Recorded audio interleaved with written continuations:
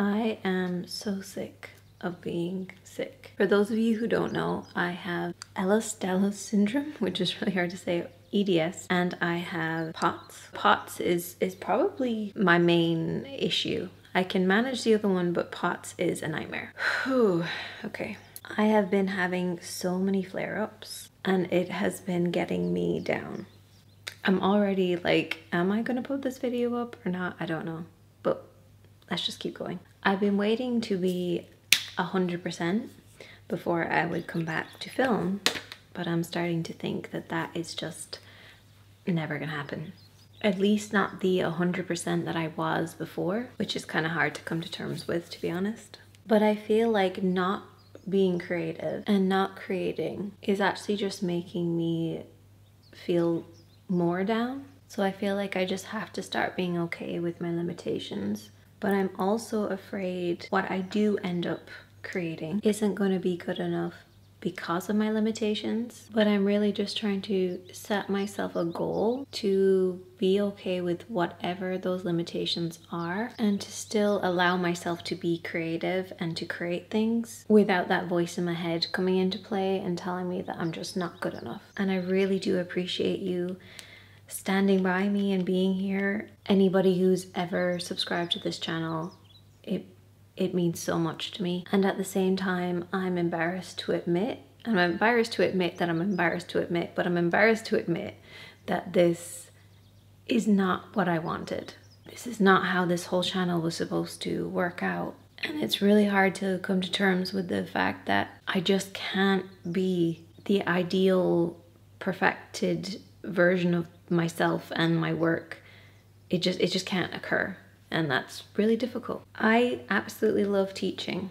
It is my main goal in life. I love it. And I know that I help people in real life, but when it comes to doing it online, I feel like it has to be packaged perfectly. There's just a lot of pressure for it to be in this like perfect little box and produced so flawlessly. And it's really hard to have this ideal version of what you want to achieve in your life and realize that you have the limitations that you just can't do that. It's a really tough hand to be dealt when you are a perfectionist, but you also have a chronic illness. Because when you want everything to be perfect, but you also have limitations, it is just a nightmare. And Jamie French, she did a video that I still go back to, and I will say she's a lot better at expressing herself than I am, so maybe go and watch her video. And then I thought, well, maybe this video might make somebody feel a little bit better if I express how I'm feeling too, but I would still recommend going to watch her video.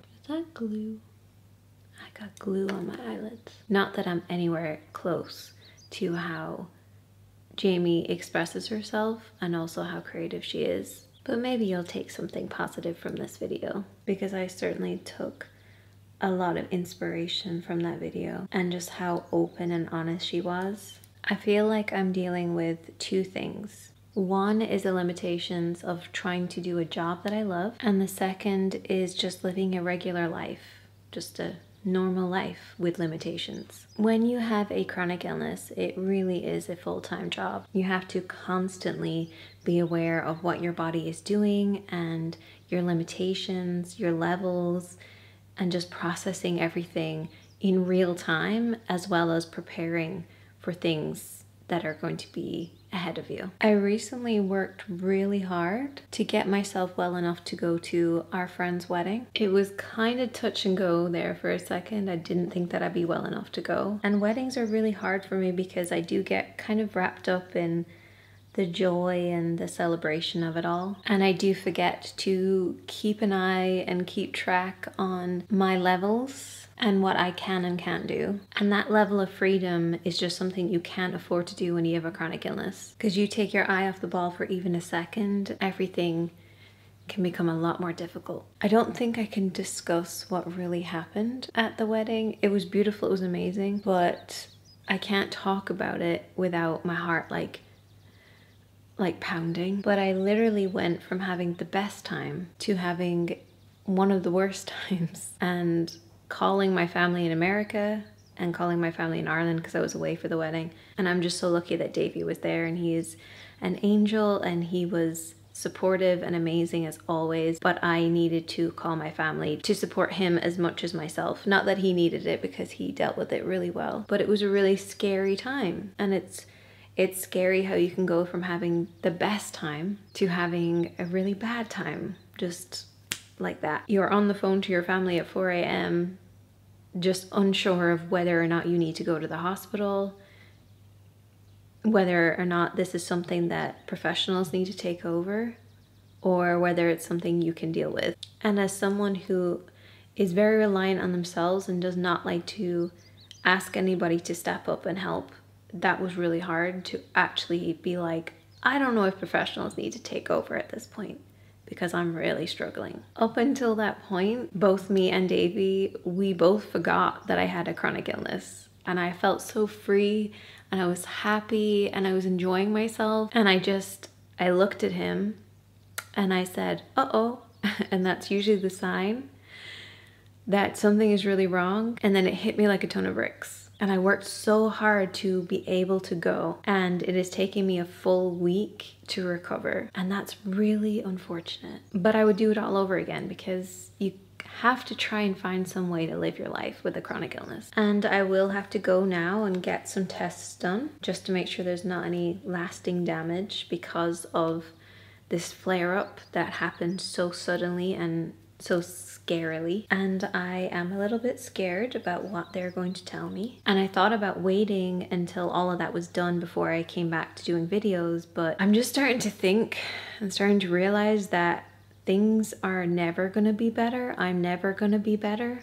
I'm always gonna be getting slightly worse. And so I have to just come to terms with that.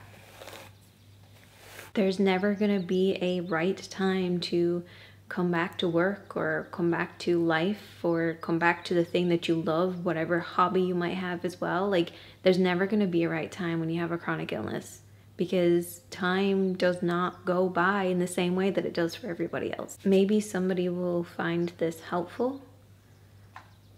I'm not sure. Maybe someone will feel just a little bit less alone in their struggle. Or maybe I am just trying to seek out a little bit of comfort in the fact that I'm doing something that I love to do and I'm able to do it. Maybe that's the reason why I'm here. I don't know. And it's okay to be sad that things are never going to be better and that this is the new normal. But you just have to trust that some days are going to be better than others, and nothing stays that bad for too long. And all of this is just to say that I've missed doing this, because I've been doing it for 10 plus years. It makes me feel like myself when I feel very different from how I used to be.